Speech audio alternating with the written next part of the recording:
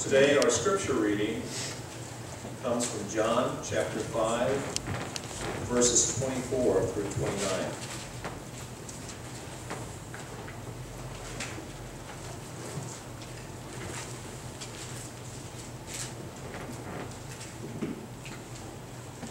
Verily, verily, I say unto you, he that heareth my word, and believeth on him that sent me, hath everlasting life, and shall not come into condemnation, but is passed from death unto life.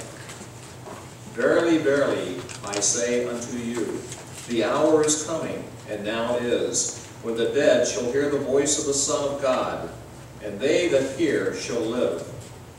For as the Father hath life in himself, so hath he given to the Son to have life in himself, and hath given him authority to execute judgment also, because he is the Son of Man.